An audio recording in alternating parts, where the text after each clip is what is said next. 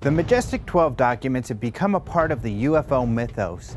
They allege that there was a group of 12 men brought together in 1947 to manage the government's investigation of UFOs and maintain secrecy. But where did these documents come from? The answer to that question is usually oversimplified. The true history of their release is a complicated story which has never been told clearly and objectively. After months of research, we are bringing you that story. In order to tell the MJ-12 story, we have to tell you the story of a man named Paul Bennewitz and his dealings with the U.S. Air Force in the 1980s. It's a sad story full of deceit and hoaxed government documents. In order to get the U.S. Air Force's version of the story, I submitted a Freedom of Information Act request. I received 3 files that seemingly tell the entire story of Bennewitz's dealings with the Air Force. However, as we will learn later, there is much more to the story. Paul Bennewitz was a scientist with contracts with the Air Force. He owned a humidity instrument manufacturing company called Thunder Scientific in Albuquerque, New Mexico. His home and his laboratory were located adjacent to Kirtland Air Force Base. According to the U.S. Air Force documents I received, Paul Bennewitz approached Commander Ernest Edwards at Kirtland in late 1980, claiming he had evidence of threats against the base. He said he had taken photographs of UFOs over the Manzano weapons storage area. Threats such as these were taken serious, as this area did research and housed many nuclear weapons. On October 26, 1980, Kirtland sent 2 men to investigate: Jerry Miller, a scientific advisor for the Air Force, and Air Force Office of Special Investigations Special Agent Richard Doty. They reported that they looked at photographs and 2,600 feet of 8mm film of UFOs over the base. Bennewitz also said he had recorded electrical magnetism being emitted from the Manzano area using electronic surveillance equipment he had pointed at the base. Bennewitz believed the UFOs were producing electromagnetic pulses. Miller concluded after looking at the material that he could not determine for sure what Bennewitz had filmed, but he did not believe it posed a threat to the base. As for the electromagnetic pulses, he informed the Foreign Technology Department, who intended to inspect Bennewitz's material. In the end, it was concluded that the Air Force would not conduct any further investigation. Despite the Air Force deciding not to investigate, Bennewitz apparently convinced people at the base to take a closer look at his material. The second Air Force document says a meeting took place on November 10, 1980 between Bennewitz and several officers and scientists from the base. In the meeting, Bennewitz presented his evidence of UFO activity and told the group he was in contact with the aliens that were flying the ships. At the end of the presentation, he told the group he wanted to obtain a grant from the Air Force to continue his investigation of the aliens. The document notes that one of the scientists would help him fill out the proper documents to submit his request. Tom Dooley, a member of the MUFON Board of Directors who had worked for the NSA, says he spoke to one of the Air Force officers who was present at the meeting. So they were afraid that he might be getting into things that really we didn't want him going out and talking about. So they allowed him an audience with higher-ups in the various commands that are there on Kirtland Air Force Base. And they brought the intelligence people in, and that included Tom Shea, which was at the time an intelligence officer on the base. And Tom's description of what went on there, once they introduced Bennewitz and he began to talk, he began to get into things that as the various people who were there, once they determined that they had no interest in this, they'd leave the room. And basically what happened is that Bennewitz was talking about these signals coming from aliens somewhere in space, and to them, the people who were there and worried about what he was seeing and saying, they basically just eventually all got up and walked away. And in the end, they just thanked him for his time, and then he went on about his business. The Air Force document goes on to say that OSI agent Doty had received a call from New Mexico Senator Harrison Schmitt on the 26th of November. Schmitt asked what role the Air Force Office of Special Investigations were playing in the investigation of the UFOs reported by Benowitz. Doty advised him that there was no investigation. Schmitt said he would contact the Secretary of the Air Force to determine who should investigate the matter. The Air Force document goes on to say that OSI agent Doty had received a call from New Mexico Senator Harrison Schmitt on the 26th of November. Schmitt was a retired astronaut who went into space on the Apollo 17 mission. According to FBI documents, Schmitt had been an active advocate for investigations into the mysterious animal mutilations that had swept the Southwest in the late 70s. Schmitt organized a conference with law enforcement on the matter in 1979. This is where Schmitt and Benowitz first met, and Benowitz began updating Schmitt on his alien investigations. This helps explain Schmitt's calls to the Air Force. According to the files, the Air Force had no other interaction with Benowitz on the matter. However, the 3rd Air Force file documents a visit by another New Mexico senator. This time it was Senator Pete Domenici. On July 30th, 1981, he visited Kirtland Air Force's Inspector General and asked to speak to Agent Doty. They met, and apparently Domenici then went directly to meet with Benowitz. The document says that Domenici's aide was asked why the senator wanted to speak with Doty. They were told that Domenici wanted to know if the Air Force had investigated Benowitz's UFO sightings. Domenici's aide was told that no formal investigation had been conducted. According to the Air Force, this is the extent of their involvement with Benowitz and his UFO claims. However, Benowitz and Doty have a different story. Benowitz says that a clandestine group was investigating his case and that he had continued contact with extraterrestrials. However, Doty's claims may be even more revealing.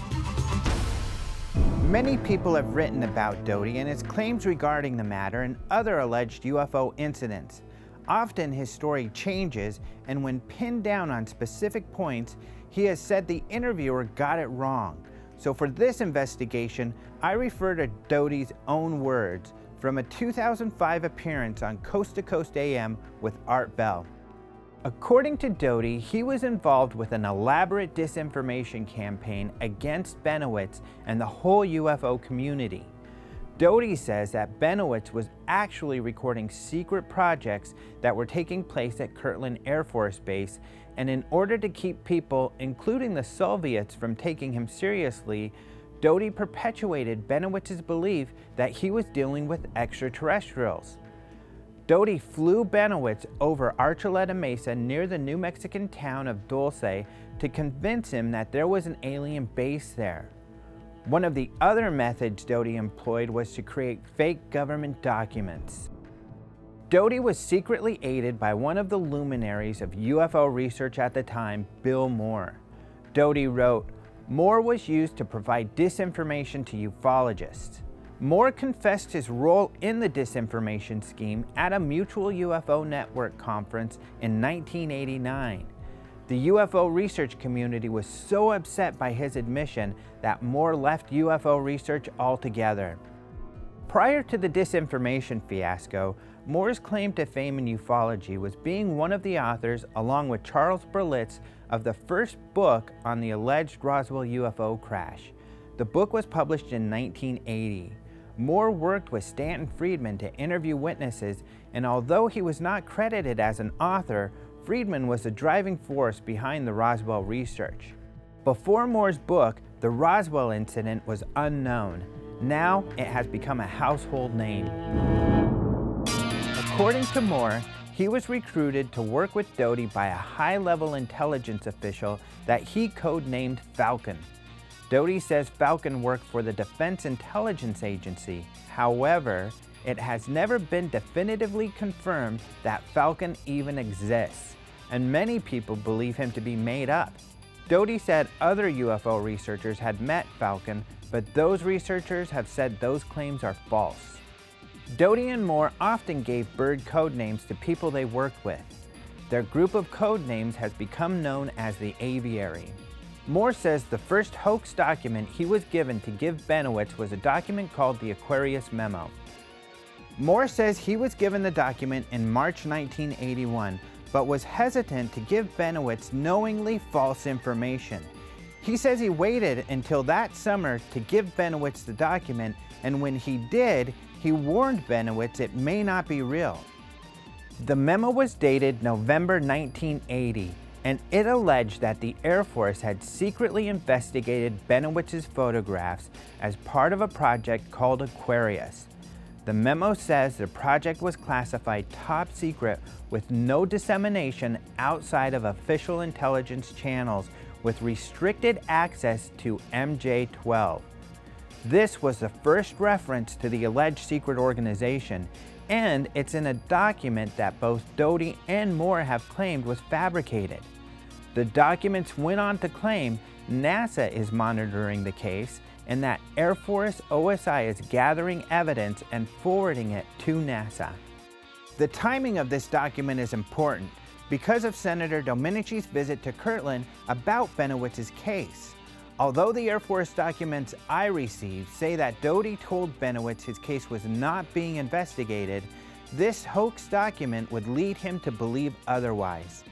This could be why Domenici wanted to talk to Doty, and although Doty was aware Benowitz had received this hoax document, according to the Air Force document on Domenici's visit, Doty still told Domenici that no investigation had been conducted. According to Doty, he was under orders to send out this disinformation, which meant he had lied to two senators about the true nature of the Air Force's dealings with Benowitz. I mean, I had a job to do, and I did my job. I mean, just like you served in the Air Force. I know you did, Art. That's right. You had a job in the Air Force. You did your job in the Air Force. That's right. I had a job in the Air Force. I did my job. I followed orders. Everything we did was following orders. We would... Perhaps so, but my orders never included orders to lie to people. Although this is the first mention of MJ-12, this is not the end of the story. The next document that was part of Doty's disinformation scheme was a collection of notes that was allegedly used to brief President Carter on UFOs. Moore says he first saw this document in March of 1983. He says he was told he would receive instructions on how to view the documents. This led him on a cloak and dagger trip across the country. It ended up in a hotel in upstate New York where he was met by a man who told him he could view the documents for 19 minutes. Moore says he took notes and pictures, and when the 19 minutes were up, the man collected the documents and left. Moore never saw him again. The Carter document was labeled Top Secret Orcon, with the subject listed as Project Aquarius. It alleges that Carter's briefing took place on June 14, 1977 at the White House. It begins with a pilot sighting in Washington that made waves in the press. Then it summarized UFO crashes in the southwestern United States and alleged there were 2 craft that crashed in Roswell. It says the bodies and craft were sent to Los Alamos, with some materials sent to Wright-Patterson Air Force Base, home of Blue Book, the Air Force's official investigation into UFOs.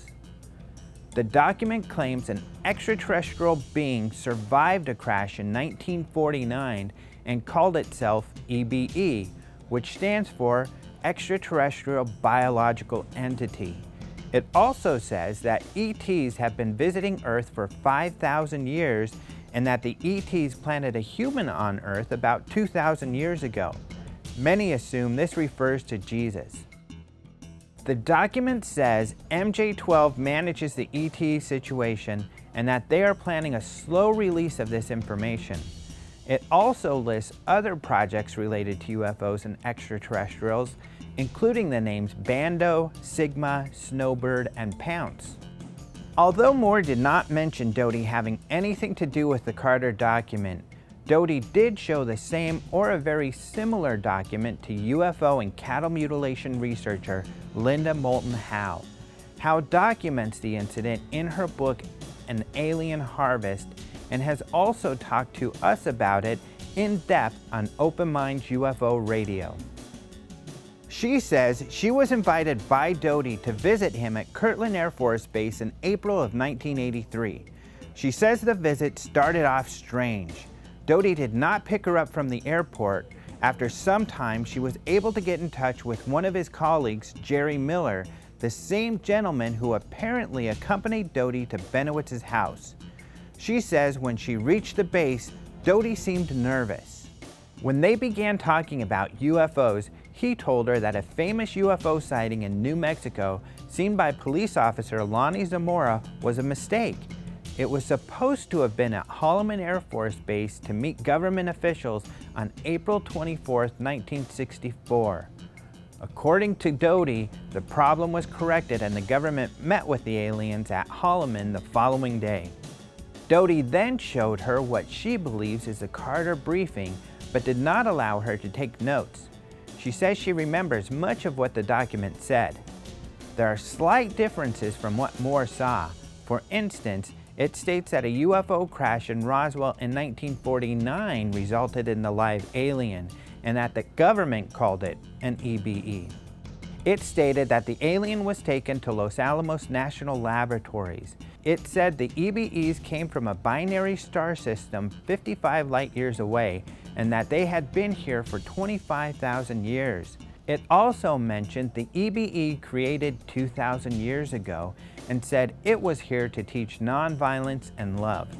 When Howe asked why she was being shown the material and not the New York Times or the Washington Post, Doty said it was because they were troublemakers.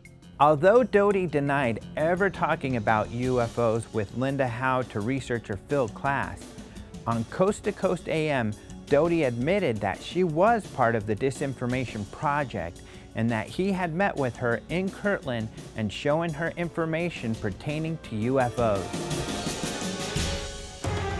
In his infamous MUFON lecture in 1989, Moore told the audience that he began working with TV producer Jamie Shandera in 1982. Moore says he also started sharing information he was receiving from his government sources with Friedman. He says they all knew that some of the information was disinformation. This is important because it was Shandera who received what is commonly believed to be the first leaked Majestic 12 document. It was another presidential briefing on UFOs, but this one was for President Eisenhower. The document was on a roll of 35mm film Shandera received on December 11, 1984. The package was sent from Albuquerque, New Mexico, where Doty still worked as an OSI special agent. However, Doty has always denied having anything to do with it. This briefing was shorter but similar in content in that it began with the public's reaction to the Washington UFO sighting. Then it went on to explain the Roswell crash. There was an added section explaining that the Roswell crash prompted the creation of Majestic 12, and it listed who the members of the group were.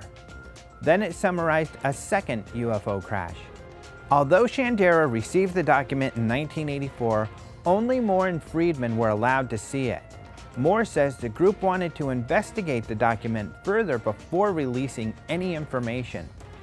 During this time, allegedly acting on an anonymous tip, Shandera and Moore claimed to have found a supporting document in the National Archives on July 18, 1985. This document is a July 14, 1954 memo from Robert Cutler, Special Assistant to President Eisenhower, to General Twining regarding a National Security Council MJ-12 Special Studies project. It is a short memo and discusses the date and time of a meeting, although it does not allude to the nature of the meeting. The National Archives has since released a paper outlining 10 points that pose problems for the authenticity of the document. Other than this memo, there is yet to be any verifiable official reference to MJ-12. Moore says that Doty was aware Shandera had received the document and that Doty was pressuring the group to release it to the public. But Moore says he and his colleagues insisted on doing more research. Meanwhile, in 1987, 2 British UFO researchers were offered the MJ-12 Eisenhower briefing, Jenny Randles and Timothy Good. Randles declined the offer, but Good accepted. He included the document in his book Above Top Secret, which was published in 1987. However, before the book's publication, Good took the document to the Observer newspaper. They printed a story on the document on May 31st, 1987. This was the first time this information had made it to the public, and it was a hit. Good has never revealed who his source for the document was, but he says it was not Doty, although he feels Doty had something to do with its creation. Good says information provided by Doty should be taken with a grain of salt and believes the document is disinformation, but that a similar organization probably does exist. I think something like it definitely existed, no question about that. A number of people have come forward, including Dr. Eric Walker, a physicist, in conversation, a recorded conversation with the American researcher William Steinman. He said yes, there was such an organization, but as to whether it was called Majestic or Majestic 12, I don't know. What I do know is that I was the first to publish the MJ-12 documents. I do not think they are the originals. I think they're based on perhaps some information, but I'm not happy with the authenticity of them. Now that the document was out and Moore and company were scooped, they felt pressure to share their story. They held a press conference in June of 1987, sharing their story and the documents they had received and the memo they discovered at the National Archives. Good was not alone. Many suspected that Doty created the Majestic 12 documents, especially because of their similarity to the Aquarius document and the Carter briefing he had shown Linda Moulton Howe. However, he has always denied this. He wrote in an issue of the Saucer Schmear newsletter, "I was not involved in any conspiracy with Moore to create any documents. If Moore was the original author of the MJ-12 documents, he did it without my assistance or my knowledge." Doty also said the FBI investigated him and he passed several lie detector tests, proving he did not create them. He wrote, "I went through 2 government investigations regarding the MJ-12 documents. I was accused of creating them. Both investigations cleared me of any involvement with these documents." The FBI did investigate the MJ-12 documents and their report can be found online. However, the report does not mention Doty. It consists of the FBI asking the U.S. Air Force if the documents were real and the Air Force replying by writing the word bogus over the top of the document. As Doty noted, Moore was another suspect for hoaxing the documents. Suspicions increased when it was revealed that he had visited Bob Pratt, a writer for the National Enquirer and editor of the MUFON Journal, in January of 1982 and proposed they write a non-fiction book about MJ-12 and Project Aquarius. The project fizzled mainly because Pratt wanted the book to be written as fiction, as he could not confirm much of the information Moore was giving him. Another red flag for researchers comes from his research partner Stanton Friedman. Friedman says he was skeptical of the MJ-12 documents at first, but that after some research of the alleged members, he began to believe the group actually existed. He wrote a book called Top Secret Magic, published in 1997, on his research. In it, Friedman repeats a controversial statement he made. He said, "The simple fact of the matter is that Moore, Shandera, and I had already picked up on all the names on the list prior to the receipt of the film, except for Dr. Donald Menzel, as a result of the many days spent in archival research begun a decade ago." I asked Friedman about this comment and how they compiled the list. We did our homework. We looked at who was where when with regard to Truman's office in '47. And there were certain obvious names. If you look at who was meeting with who and all that sort of stuff, it was all there. Some feel it is awfully coincidental that the list Moore and his associates had worked out found itself replicated in the MJ-12 document. The origins of the MJ-12 document certainly cast doubt on their authenticity. The first mention of MJ-12 came in the Aquarius document that Doty says he gave to Benowitz as disinformation.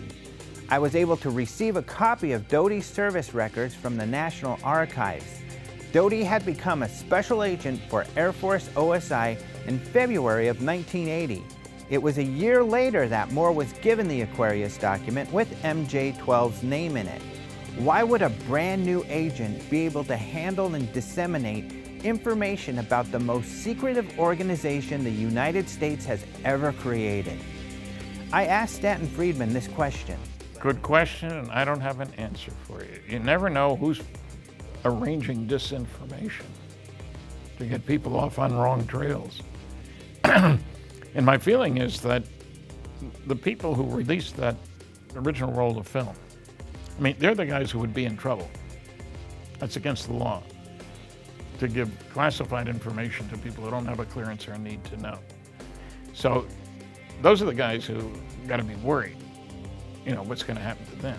And he may have been doing what he was told to do, put out red herrings, for want of a better phrase. Well, if you clutter the world with all kinds of stuff, you hope you diffuse the genuine stuff. Oh, well, that's phony, so this must be phony too. As I say, I've shown that a number of the MJ-12 documents are phony, and I can prove it. The fact that a whole bunch are phony doesn't mean none are genuine. This is the kind of false reasoning you see throughout ufology. Absence of evidence is evidence for absence, you know.